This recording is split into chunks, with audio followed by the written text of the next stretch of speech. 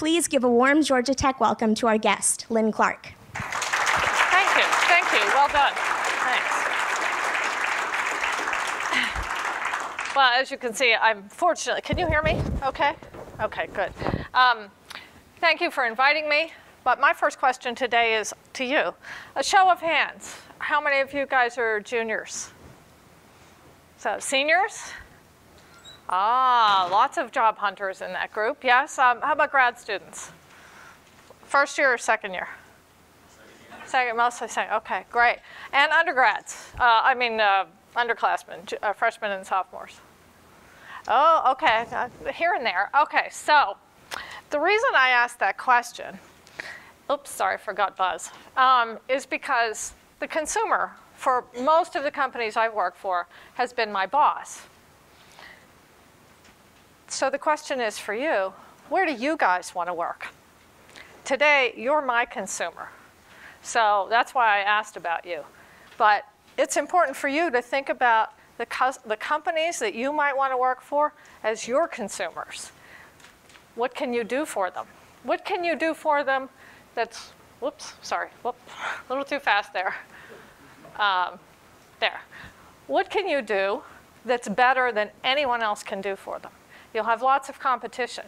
So that's why I want to know a little bit about you. And hopefully, what I share today will give you some ideas on how you can be competitive in interviews, how you can be competitive once you get a job, and how you can be successful throughout your career. So today's agenda, yes, there's some goofy job hunting stories and some serious job hunting stories. I'm also going to talk a little bit about how I got here today. And you know, when you give a CEO a microphone and a clicker, you're going to hear some leadership lessons. So yes, Lynn's leadership lessons for today. And finally, you'll get a little MetroKitchen commercial because all of you are targets because you all have people you can buy kitchen gifts for. So bear with me on the commercial. Excuse me. I have been extremely fortunate to get a great foundation for what I've done so far in my career with companies like General Mills and Pepsi. They have really made a huge difference in my career. And here's some CEO advice. So many students, graduating students, undergrads, graduate school students, want to start their own business, build the next Facebook. And what I'm saying today, which is go out and get a job with a big company, a company where you can build a great foundation for your career. That's not sexy. You know, it's sexy to try to figure out how you can build the next Facebook. Those statistics on building the next Facebook, whatever it might be, are probably much smaller numbers than even becoming a professional athlete. So when you think about it that way, having a couple years under your belt at a big company with great training, great job experience, and some tough competition is a really good thing to think about. Okay, I'm off my soapbox. So my leadership lessons for today, and I'm going to talk about each one of these in relationship to both my interview anecdotes as well as some of my jobs over the course of the years. So do what you love. If you have a problem, solve it and own it. People are your most valuable resource. Make sure you keep thanking them. And get a line job, at least one. And I'll talk about that. I'll talk about all these later on. Whoops. Let me have a little. Okay. So, how many of you have ever heard of this book or read it or heard the expression, do what you love and the money will follow? Okay, so a smattering of you. It's a pretty good book. More importantly, it's a pretty good philosophy and a great leadership lesson. I started working, that's a library in Pittsburgh, when I was 14. Not because I had to or because I planned it. I was a geek, a complete and total geek. And there was going to be a photo in here, but I just couldn't bear to share it. When I was a kid, you know, in middle school, I went to the library every weekend, and I took out a stack of 10 books. This was, you know, long before iPads and such things. And And one day the librarian said to me, "Do you read all those books every week?" And I said, "Mm-hmm." She said, "Do you want to work here?" I said, "Well, I'm 12. So when I was 14, because it was a nonprofit organization, I started working at the library. It was a great job to have in high school. They were closed on Friday and Saturday nights. What more could you want, right? So be yourself, do what you love. Absolutely critical. I had the same experience with my first job out of college. Let's see. And let's put this in perspective for you guys. The college I went to was nothing close to Georgia Tech. You probably have never heard of it. It's in Pittsburgh. It's called Point Park University. It's way different than you guys. We didn't have zillions, and the college still didn't have zillions of companies recruiting on campus. It was up to me. Oh, and did I mention I have a BA in journalism? Do you know any school where people come and recruit for journalism majors? Not very many of them. So fortunately, I was part of a high school editors group sponsored by the big daily newspaper in Pittsburgh. I loved being an editor in high school. You know, this do what you love thing. I loved writing. And through this high school editors program, I met people who made money from journalism.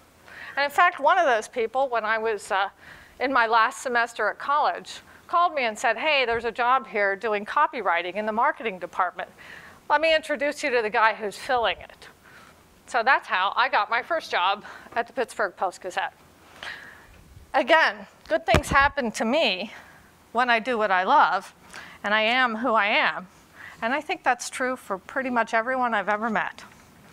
So, of all the companies that I work for, PepsiCo, where I happen to have worked the longest, I was there for 10 years. PepsiCo had the biggest impact on my career and gave me the foundation to acquire MetroKitchen and run it today. But I do have a couple interview stories. So I was living in Boston. Oops, sorry. This is about solving a problem. So I was living in Boston. I had taken a vacation day from my job at General Mills to go interview in New York at Pepsi. Of course, we had a really bad weather day in Boston, and the flight that I was supposed to be on and a lot of other flights in the New York metro area were canceled. So about 5 that morning, I was on the phone. Now remember, this is back in 1990. There was no GPS, there were no cell phones. The internet was not, you couldn't get a reservation online with an airline.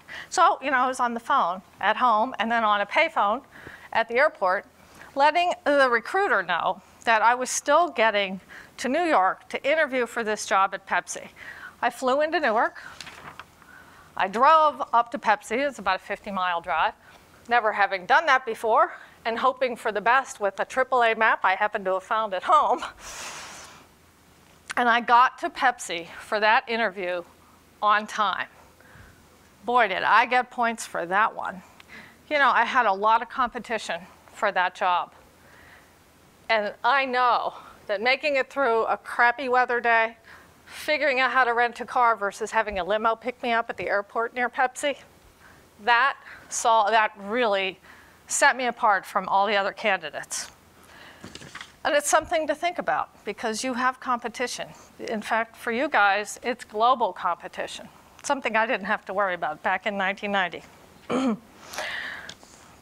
The other Pepsi story relates to a principle that I really hope you remember from my talk today, and that's being yourself and knowing yourself. So at the time, Southwestern art was a big deal. And I had been to Phoenix a couple weeks before that and bought a few little cheapo pieces of artwork because I really liked it. My second interview of the day was with the division president. A big deal, right? So I walked into his office, and before I could stop myself, my giant mouth opened, and I said, "Oh, Mr. Craner, I just love your office." Oh, I thought, okay, there goes the job. You know, this interview is toast. I felt like a really sort of silly, ditzy girl.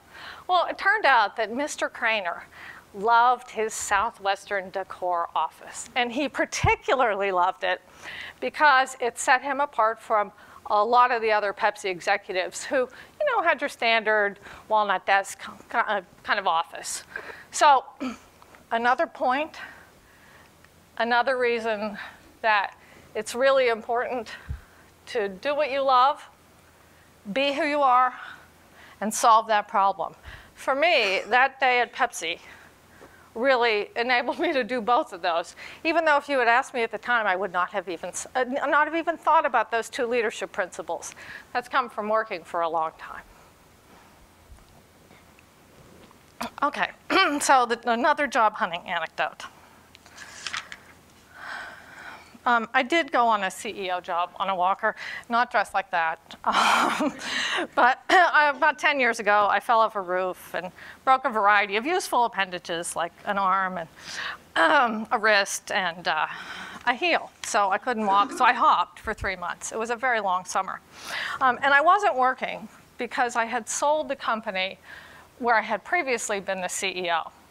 So, and I wasn't planning on working for a little while because I had won a fellowship, an Eisenhower Fellowship, to study in Australia and New Zealand. So I got a phone call about this job at a company called Fox Run. Fox Run sold housewares. So things like potato peelers and baking sheets and small ramekins to bake things in. And we must have had 10,000 SKUs. And we sold a lot of cookie cutters. That's actually how the company started. So, as you might have guessed, I'm able to walk a little bit on one foot. So I'm hopping, sort of walking, rolling up to the door on my walker. My real challenge that day, though, was getting the pantyhose on, but that's for another story. So I'm, kind of maneuvering my way up to the door, and this older man in a short sleeve plaid shirt, kind of an unattractive plaid shirt, comes running out, opens the door, helps me in, and I thanked him profusely.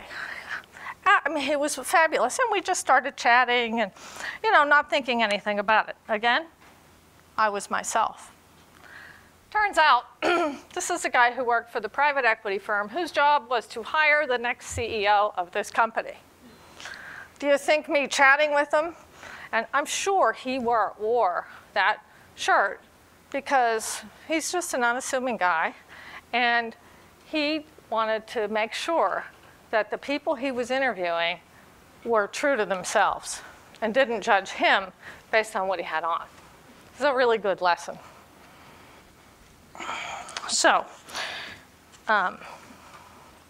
be yourself, do what you love, solve the problem. And because I thanked him so much, it was kind of excessive, actually, particularly when I found out who he was. That helped me a lot. So you guys have a huge advantage in job hunting because of the school that you're privileged to go to. You have a lot of companies that recruit on campus. My husband tells the story. He went to Wharton. He tells this great story that he got the interview for Colgate-Palmolive by bribing one of the guys who was on the interview list with a bottle of booze. So do whatever you have to do to get the interview with the company that you want when they're on campus. It's really, really critical. So I think if you demonstrate that you're a problem solver, you know yourself, and you thank people, you'll have a leg up on the competition. Sorry, I couldn't resist that one. Anyway, the second part of my talk today. Actually, you know what? I'm going to stop here. Do you guys have any questions about these crazy, goofy interview anecdotes? I mean, we'll have time for questions at the end, but I wanted to ask you now if you had anything that was just burning in your heads that you wanted to ask. No? Okay. All right. Well, we'll keep going. So the second part of my talk today is how I got here, why you asked me to speak at Georgia Tech. So, you're all numbers people, right? Here are my career stats. I've had 21 jobs in about that many years. I've worked for 8 companies. I've worked in 11 industries. I've had 3 CEO roles, and I sit on 3 boards of directors. That's a lot of numbers, right? Makes me seem like I'm ADD, I can't hold a job. Yep, shaking of heads. Well, I'm not ADD, and I can hold a job because 2 of those jobs were with the same company for 17 years, give or take. But I have learned that it's really important to get a lot of cross-functional experience. So working in everything from writing to being a general manager to being a sales operations manager. These are just a handful of the titles that I've had over the course of my career to date. And the ones that are in bold, if you can tell, are the ones that I think have had the most impact on my career.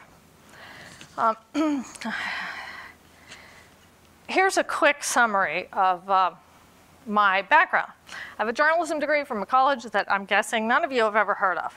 I got a job at the daily newspaper in Pittsburgh at age 20. I went back to business school at the University of Pittsburgh for an MBA, then luckily was hired by General Mills as a marketing assistant. After a few years there, I got recruited to Pepsi, spent 10 years, had 10 jobs, as I said, including one as the general manager of the bottling business in Philadelphia, which I had 350 plus people working for me. It's about a $100 million business. And that job is absolutely essential for me being here today, as well as for what I do at MetroKitchen.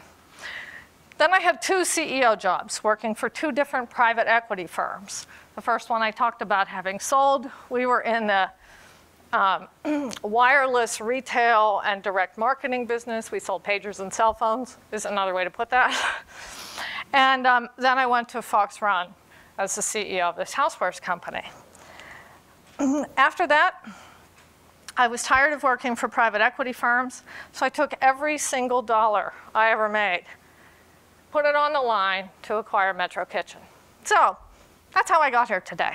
Oh, and I am on 3 boards of directors, including one that's a Coca-Cola bottler, which is why you had a Coca-Cola logo on there, which I always think is kind of funny after having worked for PepsiCo for so long.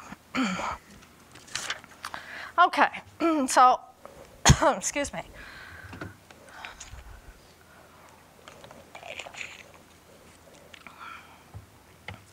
Let's get into some detail about a couple of these jobs to make a few points, particularly around why people are such valuable resources for you no matter what you do, and why I believe that if you want to run something, especially your own company, or you want to build something, it's important for you to have some line management experience. So, whoops, too fast. At General Mills, there we go. It's a great company. I got great marketing training. I got great management training. I got fabulous analytical training. I analyzed all of the markets where we had our products, figured out what our competition was doing. I mean, it was a very disciplined place to work. I love working there. It was a great, great company. So after about 1.5 years or so, I became the product manager for a brand called Gordon's. Some of you guys may remember fish sticks from when you were little kids. I was on new products, and I was asked to be head of a cross-functional team.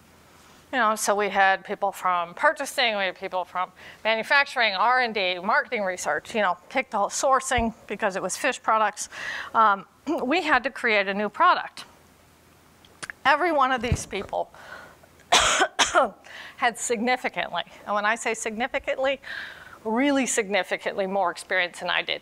Some of them had kids who were older than me.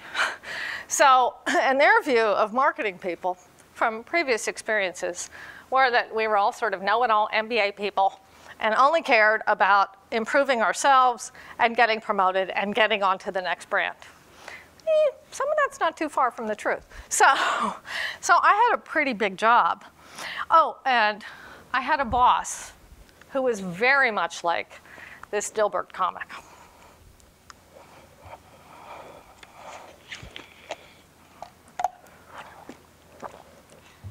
I'm sure you've heard stories about people like this.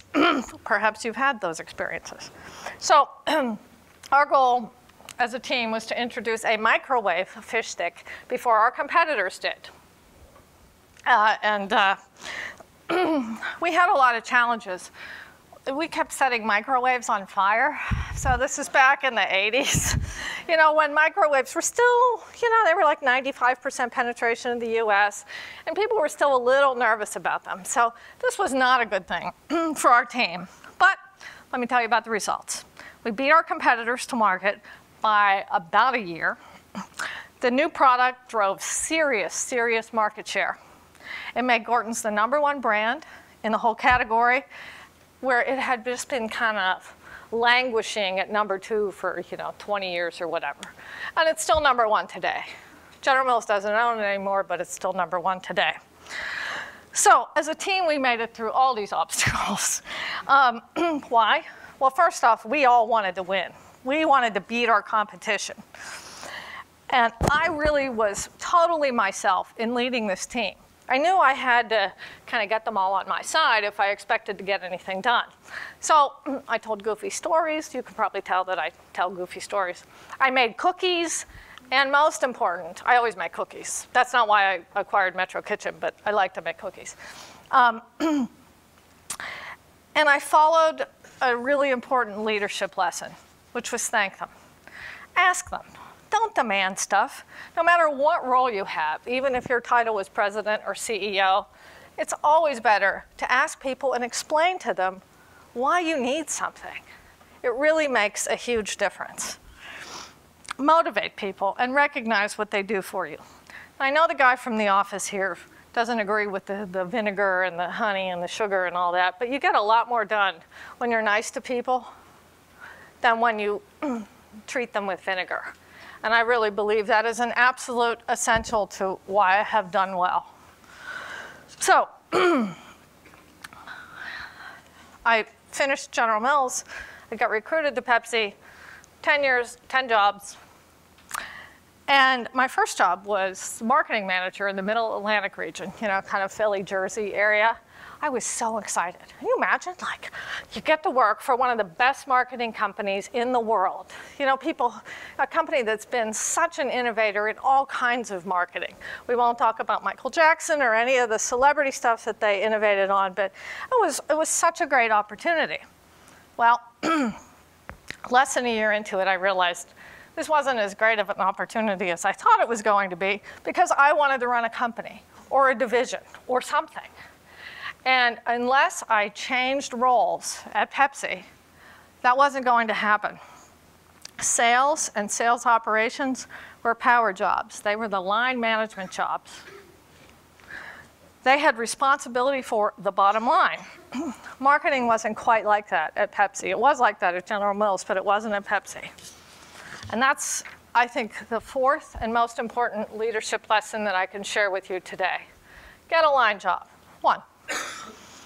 So since most of you guys are business students, I'm going to assume that you know the difference between a line and a staff job.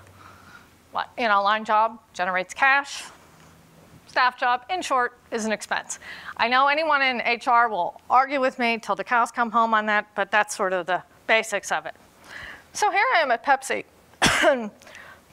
I want a line job, but I'm in marketing. I had another great boss. He said, well, go down a couple levels. Everything in a big company is based on what level you are, how much money you get, what kind of bonuses you get, what your promotional opportunities are. He said, take a level cut. They won't touch your salary. That's the only way you're going to get a sales operations manager job. Okay, sure. So what that meant was that I pretty much had to be in the office, somewhere around 6 a.m. every day. Why? Because that's when the Teamsters who drove the trucks, who sold the Pepsi to the customers and beat Coke all the time, that's when they were in the office. And my job was to make sure that they did what they were supposed to do and sold more Pepsi than Coke all the time. Not what you would think of as a sort of marketing background, MBA kind of person would be wanting to do. Well, my friends in marketing, in fact, thought I had lost my mind and would shortly lose my job. This was an absolutely pivotal job in my career. It was a line job in one of the toughest, most competitive industries in the world. It often came down to pennies. It was where Pepsi and Coke made huge amounts of money. And if your guys didn't sell Pepsi at that moment and take money out of the store owner's pocket, we're talking a lot of small stores, you know, sort of bodegas up and down the street kind of stuff, then Coke was going to take that business from you. So it was intense competition, tough environments to work in, very tough customers, certainly tough employees, and bottom line responsibility. That job, I would say that's been the most pivotal job in my career. It made me a much tougher business person, a much better business person, a much better negotiator, and ultimately a better leader, because I was leading people that were not like me at all in terms of what they did for a living and what I wanted to do for a living. But you know what? When you thank them, they respond the same way. And that whole job was just an absolute key. You know, one of the reasons I know I succeeded is because I didn't become a Teamster. I don't yell, I don't swear. If I started down that path, those guys would have seen through me in about 1/10 of a second, and I would have failed. I was who I am. I wasn't afraid to say, hey, let me go out on the truck with you, I'll build a display. They knew that I was not afraid to break a nail. And that was really important to gaining credibility with a bunch of these guys who thought, oh God, it's a marketing girl who's running us now. Oh, please. So, and I helped them, each and every one of them, make money. And that's really what it came down to for those guys, because they were all commissioned salespeople, even though they drove trucks. I helped them all make more money. And that helped me make more money, and it helped me get promoted, of course. So, I'm going to get back on my line soapbox for a minute and talk to the women in this crowd. I know that when I was at Pepsi, I was tested more than any guy was tested. Now, I would like to say that that has changed. It's been more than 10 years since I've been there. I'm not sure that it has. I hope you don't experience that. But when I came back from vacation and took that job as the sales operations manager, managing all these Teamster guys, I learned later that my colleagues, my peers, my competitors were betting, my male competitors were betting on me that I wouldn't come back and take this job because it was going to be too hard. I proved to senior management that I could do this, and ultimately I became one of 3 women running a large market, running Philadelphia, as a general manager with full P&L responsibility. And that gives you a lot of credibility wherever you go, whatever you do. It even gives you credibility with banks. And at some point or another, we all need banks or financial people to help us find money. So as it turned out, oddly enough, you saw that penny slide up there that bounced around? The penny slide turned into very good training for running an e-commerce company today. Because when you guys go online to look to buy something, you first look at Amazon, right? Yes? Yep. And you look to see, okay, how cheaply can I get this thing, whatever it is? Is that right? We say shaking heads, yes. So knowing how to manage down to the penny, which you don't think you'll learn at a big company like Pepsi, is really critical for what I do today, because I compete with all the big guys. So, okay. So now we have the MetroKitchen commercial, sort of the third part of my talk. And I seem to be currently on time. So I know that a lot of you want to start your own business. And I'm sure that's one of the reasons you're here, in addition to being credit for class, is, well, how did I go from 2 big companies to my own company? Well, here's the story. As I said earlier, I keep talking about knowing yourself. It's essential. I was the GM in Philadelphia for Pepsi for a few years. And then I was asked to go to New York and do a strategic planning job. I'm a good corporate citizen, so I did that. I did it for 3 months and said, oh, this is not what I want to do. I want to run a company where I can have an impact every day. So I'm having an impact every day in Philadelphia as the GM. I'm not having an impact in New York writing presentations to show to the CEO. Okay, I had enough visibility in the company, so I decided to leave. Pepsi was great. That helped me in oh so many ways. Sometimes it is difficult to drink a Coke, but I still do it because I love my Coke bottler. But I wanted to work as a CEO for a smaller company, for a mid-market company. So that's how I got to the first job. And then I went to the second one, working for another private equity firm, running a housewares company. And PE firms are all about the bottom line. And there's nothing wrong with that. I'm all about the bottom line, too. But I also strongly believe that you have to care about your customers. Otherwise, the bottom line won't happen. And you have to motivate your employees. Otherwise, the bottom line won't be as big as it could be otherwise. So I decided that it was time for me to figure out a way to acquire my own business. I saw how much money the private equity guys were taking out of the firms that I had worked for and that I had built. And I thought, I have to figure out a way to do this. I'm going to quit my job. So you can imagine my mother's reaction when I said, hey, Mom, I'm going to quit this CEO job. It's like, again, have you lost your mind? But I learned from working in the housewares industry, so one of those multiple industries that I worked in, that there were still a lot of smaller businesses that were mostly started by the innovator, by the entrepreneur. And some of those businesses were getting older, or the entrepreneurs were getting older, and that there were affordable opportunities for me to be able to acquire my own business. But at those PE firms, I did a number of mergers and acquisitions and integrations. And that also was pivotal in helping me acquire MetroKitchen and run it today. So let me tell you a little bit about how I acquired MetroKitchen. Some more statistics for all of you wonderful tech people.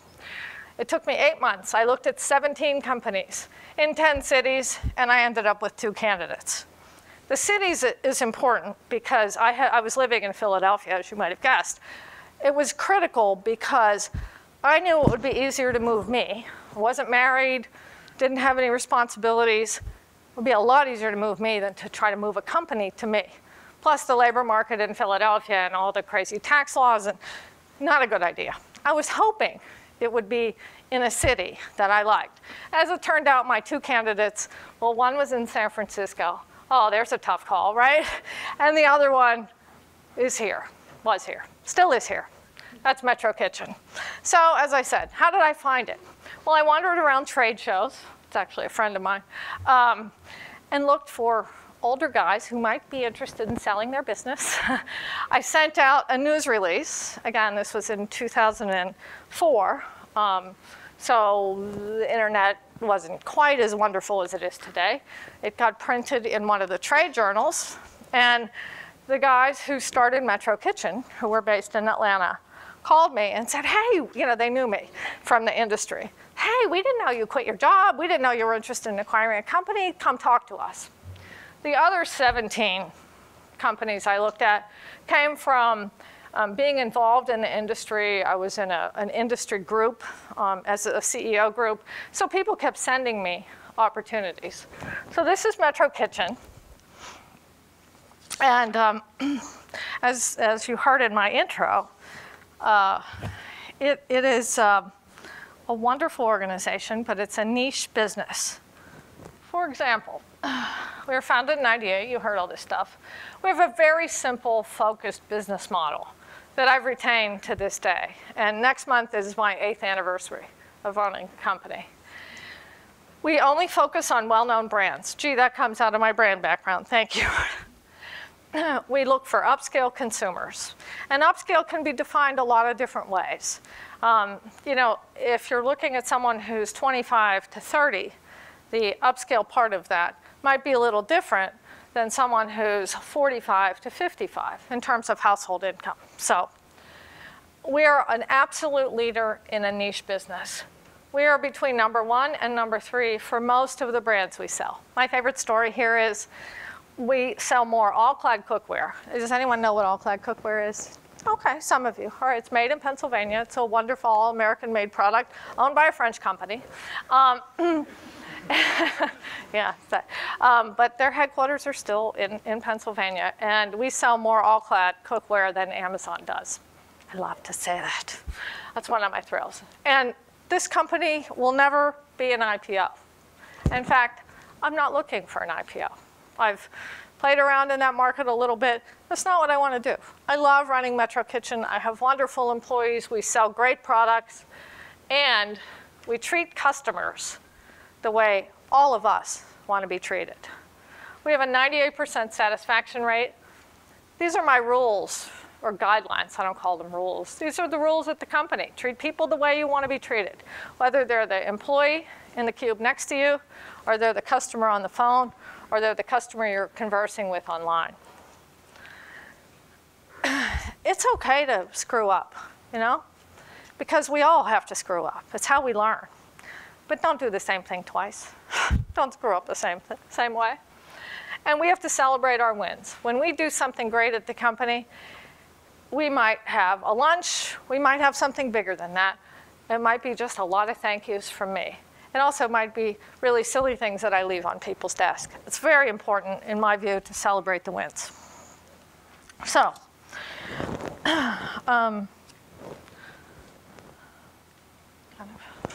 there we go. So I was going to do a link here to MetroKitchen. Let's see if I can pull that up so you guys can see it more in real life. Let's see, where are we here? There we go. So this is MetroKitchen. We sell about 2,500 different SKUs. We sell about 35 different brands, knives, bakeware, cookware, accessories. So, you know, you have friends that will be getting married. You have friends starting new homes, new apartments.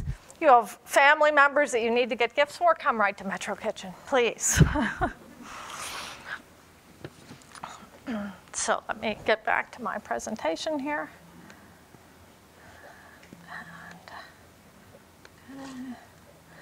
So my leadership lessons for today. So you've heard about some goofy interview stories. You've heard about a lot of leadership lessons that I gained in my career, how I got to the podium. And you heard how I acquired MetroKitchen. Don't remember any of that stuff. This is the most important stuff to remember. Be yourself, do what you love, thank people, solve the problem, own the problem, because you're the only one that can fix it. And get one blind job.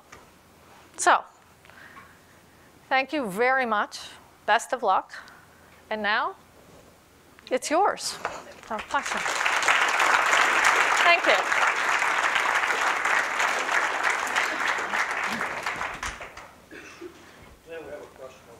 Okay. Thank you for coming out. What was the greatest challenge that you faced when switching to the online retailing arena?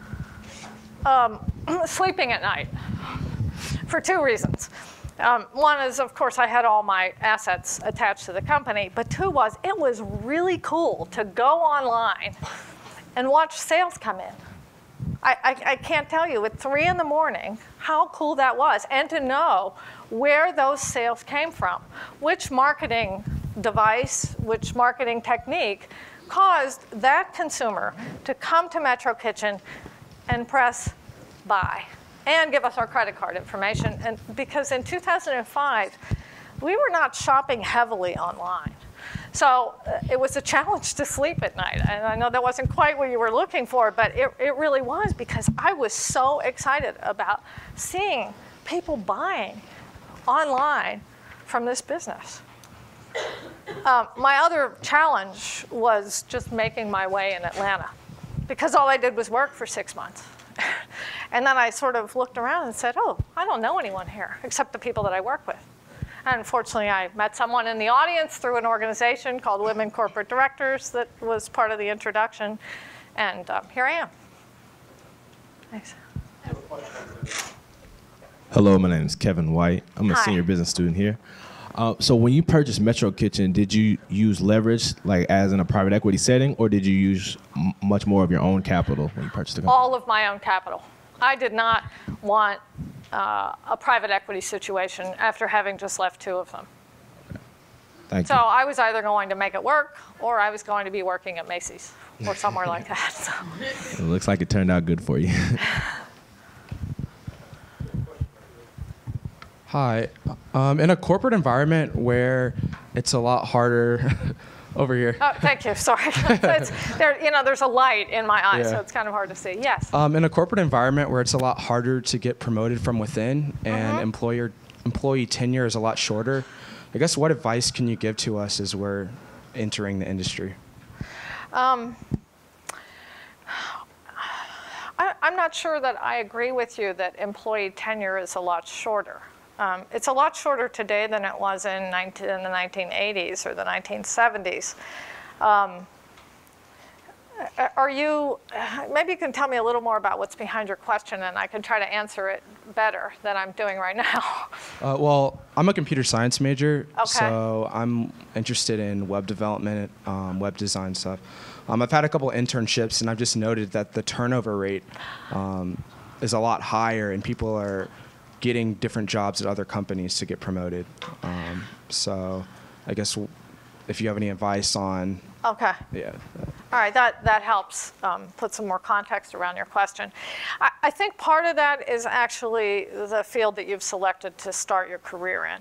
I don't think that's going to change, and that's no different than it was 10 or 15 years ago, frankly. Is in technology, you need to move around to move up. So as far as advice, I would give the same advice to you as anyone else. Make sure you're doing what you love. Make sure you are yourself in what you're doing. Figure out how to solve problems before anyone else can figure that out. Figure out that there are problems before anyone else, including your boss, especially your boss, has figured out their problems, and help him or her solve that problem. Those would be my basic pieces of advice. You have a question. Okay. Hi. Hello. Thank you for coming out this afternoon, you. first of all. You're welcome. I was just curious as to what you use for sort of practical ways to show appreciation / recognize your employees right now at MetroKitchen. Well, the list is kind of long. So I've done everything from had people over to my home for dinners that I cooked. And oh, by the way, I didn't buy MetroKitchen because I like to cook. I actually just like to entertain. But people always ask me that question. Anyway, so it's amazing what having someone to your home will do. And it was particularly important when I first moved here because all of my employees thought I was moving the company to Philadelphia at some point or another. It was, family, friends, everyone back up north. I think that the meal sharing thing, whether you bring in a bunch of pizzas or you have people to your house or you give them gift cards for restaurants so they can take their kids or their spouse or their whatever out to dinner because of how hard they've been working. We're a retail business, so 50% of our revenues come between November and the end of January. From the day after, from Thanksgiving through about the 20th of December, we all work like dogs. We work 7 days a week, countless hours. And so I feel that I really have to thank my employees for that. And I have to thank their family members or their partners or their personal connections as well. And so that's why the restaurant-y kind of gift cards are important. I've also done things where I've given little stars out, little star pins, not the stars, they get pasted somewhere. And I'm always trying to look for something that's unusual, that might make people laugh because, life is really too short and you should be able to have some fun what you do for a living. So if they can get some laughs out of it, I've given out decks of cards that have like little coupons in them or goofy puzzles or just, it really varies. And all of my employees get a bonus, depending on the results of the company, of course. So if you work in the warehouse, you run operations, whatever it is, everyone gets bonuses. So, next, okay. Hi. Thank you so much for coming You're today. I welcome. really enjoyed everything you've had to say today. What specifically from your business education do you reflect on most in owning your own business, and what was most important to you from your... From MBA, from Pitt? Yes. So I said I have an undergrad degree in journalism. I took one accounting course, and I took it pass-fail. So going to business school, I took a lot of courses in between when I finished college and starting business school, you know, statistics and all kinds of stuff to try to get my analytical skills in better shape than they were. So what I use every day, not just at MetroKitchen, but especially when I started at General Mills and a lot at Pepsi, is all the analytical skills and the discipline that I learned in business school. They are absolutely essential, absolutely essential. Mm-hmm. Good question. Yeah, I have a question about when you acquired the company MetroKitchen after you found the private equity firm. What was your main point for investment? What was your investment rationale when you acquired the company? My investment rationale for acquiring MetroKitchen? I didn't want to be 80 years old and look back and say, gee, I wish I would have. I know that sounds really stupid, but that's one of the things that drove me the most in trying to acquire a company and then in acquiring MetroKitchen. I thought it was time for me to do it myself. And if I didn't do it then, you know, did I want to look back and say, oh, gee, I wish I would have? So that was a piece of it. Why I picked MetroKitchen versus the company in San Francisco, although that was highly attractive. But as the numbers worked. I could make the numbers work. I saw that there was huge growth potential for an e-commerce retailer. I didn't realize how fast that would happen, and how much competition would come into the market about 3 years later. But it was really, I saw potential with the company, and the numbers worked. And I knew that I had a lot of the skills that the founders didn't have, primarily in the area of, you know, interaction with customers, customer marketing, the consumer being my boss.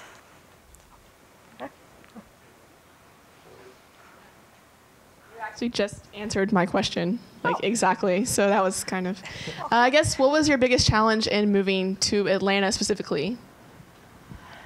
Personally or professionally or? Both. Both.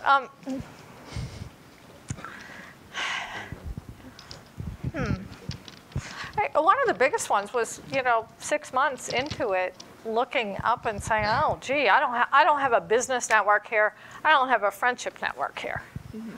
So both of them were important to me. I had a very big, I had a lot of friends in Philly, and I had family there. I also had a very strong business network there and a lot of women in business. I belonged to an organization there called the Forum of Executive Women. I had been on the board, membership chair, and all that stuff. So I knew lots of people, which meant I could get a lot of things done, both in my company and in the community for whatever organizations I happened to be volunteering for. So I missed that, but I haven't created, I will be honest and say I haven't created it to the level that I had in Philadelphia, partly because I also live outside of New York City because my husband lives there, and I try to have a life in both places. So business-wise, the biggest challenge was I was coming out of a traditional marketing background, you know, general manager, CEO of some fairly good-sized companies, not so much the CEO, but the general manager. And I didn't know a thing about internet marketing. I knew what the average, you know, person knew about the internet. Yeah, I used it. I knew how to make it work. I bought a little bit of stuff online, but I didn't know how to sell to a consumer online. I didn't know any of the tools that MetroKitchen used to build its business. I didn't know how to do Google AdWords. I didn't even know what Google AdWords were then. So I learned all of that in a very short period of time, which was a challenge, but it was a great challenge. I mean, I love learning, so to be able to look at a whole new way to market and know exactly what every dollar you spend on marketing, what it's bringing back to your company, that's pretty awesome. All right. Hey. Yeah. Oh. Hey. Okay. Thanks. Sorry. Yes. I guess I have a two-part question. Okay. The first one is, how important do you think is it to get experience at a big company before going to business school? And then the second question would be, how important is the ability for one to do an MBA before switching from a staff job to a line job?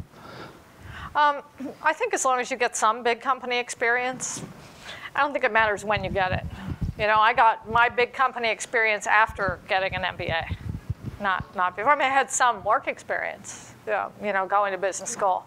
Line versus staff, I don't think the MBA matters in that when you do it.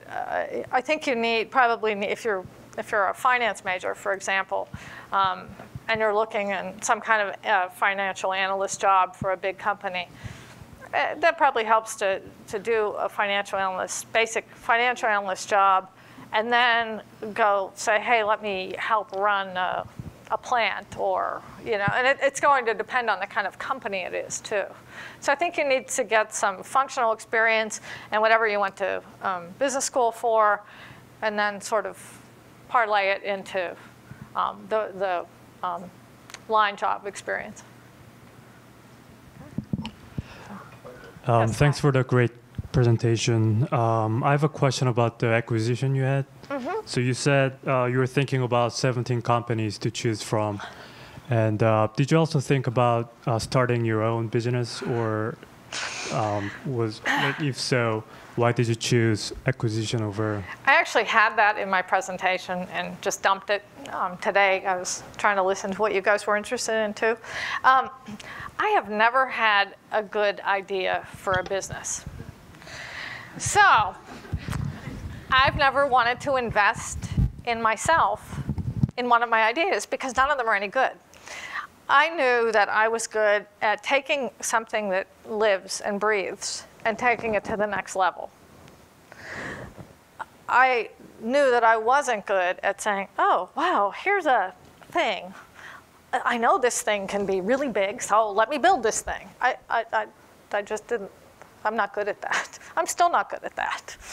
I much prefer to take a living, breathing object and move it forward. So I didn't even consider doing anything on my own because I had no ideas. We have a number of students in school who are looking at developing internet startups. Mm-hmm. And I guess one of the questions they all struggle with is how do you drive traffic to a website? And being a marketing guru like you are, I'm just curious in terms of how do you drive traffic to MetroKitchen's website? And also, do you track customer acquisition costs very closely? Yeah. You know, driving traffic and customers to a website today is a lot more difficult and a lot more expensive than driving traffic, et cetera, was 8 years ago, certainly 15 years ago. So we drive traffic to our site in a few different ways. Yes, Google AdWords, but we don't buy keywords like pot or pan. We buy all-clad, Culinary Institute of America, pots or pans. You know, we buy lots of long tail because consumers have become so much more sophisticated in their search that they want a Wusthof 3.2-inch salami knife with a serrated edge. Okay, we sell those. Well, actually, we don't sell the 3.2-inch. They don't make the 3.2-inch. But the long-tail keyword and understanding your consumer, you know, going back to the consumer is my boss thing, understanding what your consumers want, what they need, what you sell that can help them meet those requirements is really key. So we do a lot of paid search. Because we're an old company, sounds funny to say an old company, 15 years old, but we are. We get a lot of points from Google's algorithm. Now, of course, no one knows what's actually in the algorithm, right? But we are ranked pretty highly on a lot of organic searches. So if you go in and you just enter all-clad in Google, a little bit less so in Bing, but in Google, we're going to be on the first page, which is, well, where else would you want to be?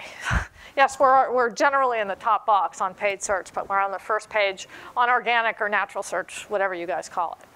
So those are two key things for us.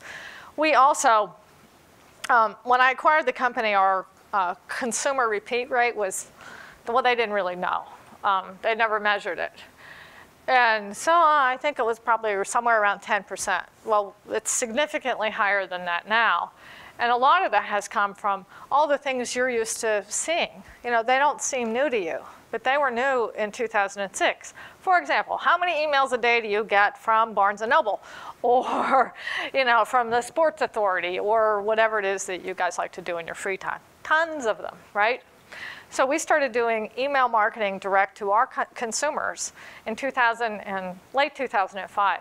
No one, Williams-Sonoma, who's our biggest competitor, Macy's, Crate & Barrel, none of those guys were doing emails back then. So that was a big advantage to us. And we still do a lot of them, a tremendous number. And they drive a lot of revenue for us. And it's great revenue because emails are not expensive to do. Yes, you have staff costs for them, and you have a little bit of a distribution cost, but they're great because they're just bringing your customers back. And you might have, we've been putting some products, some brands on sale because we've been very competitive with companies like Williams-Sonoma. Well, we've acquired a lot of new customers, a lot of new consumers from that, and we want to keep marketing to them and bring them back for the second purchase. So those are sort of the big ones. But we use shopping comparison. I think you guys would know everything else we do. We use shopping comparison sites. Of course, we have a Facebook page. We do blogs that show up on Facebook. Yes, we have a Twitter account. We're just too small for having a viable Twitter account. We have to have one, but we have followers, but it's pretty small. I don't think that's the right medium, if you will, for MetroKitchen. So we get revenue from Facebook. We get revenue from our blogs. We are listed on a lot of our brands' sites. So, you know, if you go to Wusthof Knives, where to buy, MetroKitchen will be there. That drives business to our site. I think I've covered most of them. In hearing your, it's a fascinating story, and I find myself wondering two things that are kind of related. The first is, does location matter? Because I hear you having to be on this plane, living in two places. Why? And not having a network in Atlanta when you first came.